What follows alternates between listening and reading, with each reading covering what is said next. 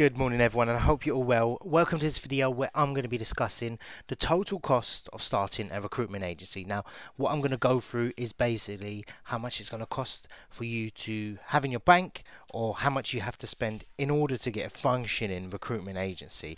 Now, there's a few essentials, and I'm going to go through the things that are sort of optional, and I'm going to end up with the total cost of how much it's going to cost.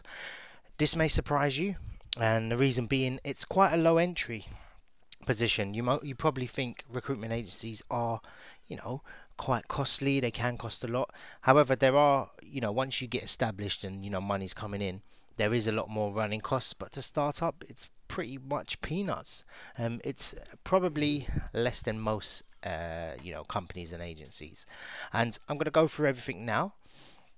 So essentially, what you're going to need now, these are like my 5 top criteria that you're going to need. If you miss one of these, chances are your agency doesn't look as good, it won't function as good, and this is at a minimum. So what you're going to need is some sort of phone, a VoIP. Now that's the reason for that is obviously you need to talk to clients, you need to talk to candidates on the phone at some point, whether or not it's a scheduled call or you're going to be cold calling. You can have that. The cost of it is probably going to be about £5 to £30 a month.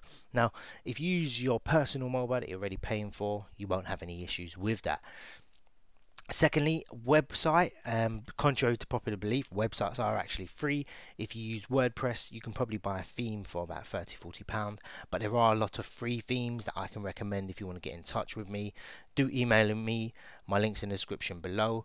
The most important one is hosting. You're going to need hosting. I recommend, and I use Bluehost for my blogs, and for my recruitment websites I use Bluehost.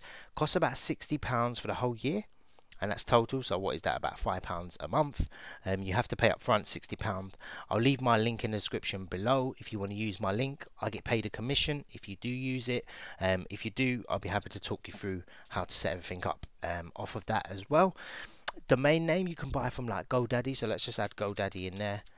And what I'll do is I'll have this presentation on my website, so I'll link that in the description as well. And GoDaddy, what it looks like is you buy the name for a year.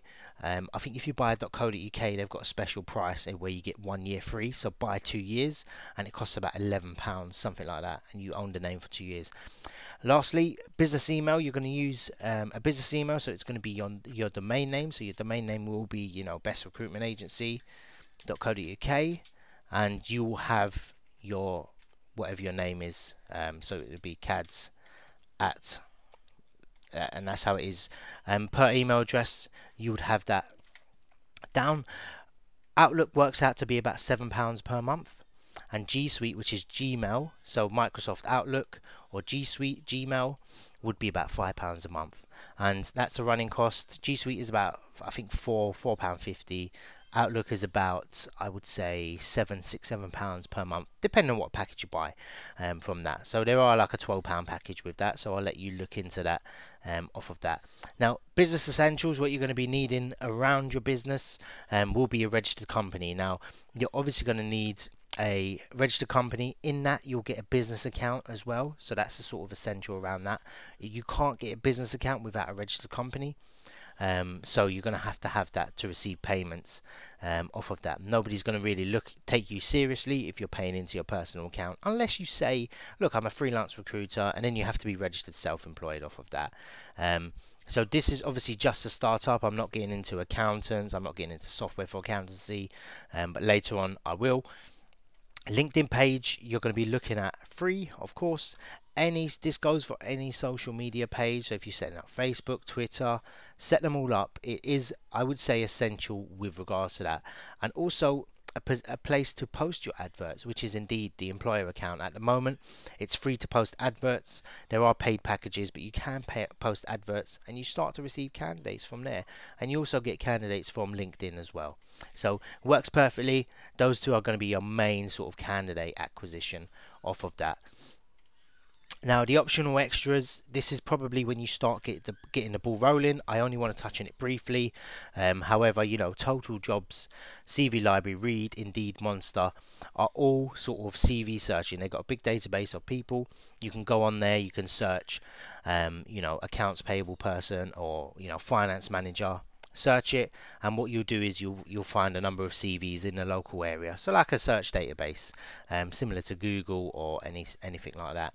Monster, you can look at Apollo IO, which has a free package as well, LinkedIn, freelancer as well. So these four, I mean, indeed, I put that there because it's £200 a month and you get 100 credits. I think if the person's, you can message, search for CVs the same way as others, but it works off credits rather than a monthly subscription like Total Jobs, CV Library, Read, and Monster. I would go in that order.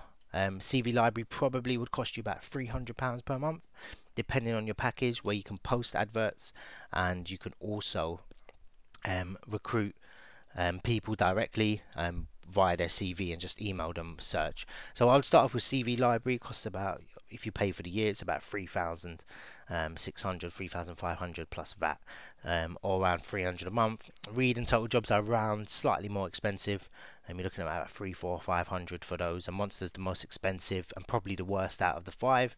But if you really want to have your sort of your reach more, then I ended up buying Monster once, but I cancelled it from there. So indeed, perfect. I would recommend buying this, £200 a month. So you would budget about 2,400 per year as well off of that, and it gives you 100 credits, and you get some credits back as well if the people don't reply, they're not interested. So it can work well. Apollo as well. Apollo IO is what I use to find email addresses off of LinkedIn. I've made a few videos on that, so go ahead on my channel and look at that, or just type apollo.io review and my video will come up. LinkedIn as well, LinkedIn Recruiter, you're looking at less than £100 off of that. It could be anywhere from £50 to £100 per month, and they do give a free trial as well. So you can use it to search candidates, or you could X-ray search. It's totally up to you. And if you do want to speed things up, you can obviously use freelancers, which costs about $20 to $30 for 100 leads, if you want a good quality sort of freelancer. So that's pretty much the video. That sums it up. Total cost of the agency is going to be around £100 to start up if you use my methods in the second slide. They're the essentials to set up. Running cost is probably going to be about £5 to £20 per month. So you're looking at maybe £220 per year. And that would essentially have you an agency up and running. You could start it now. You could, leave it for 3 months. You can look to launch in January next year, July, whatever you want to do.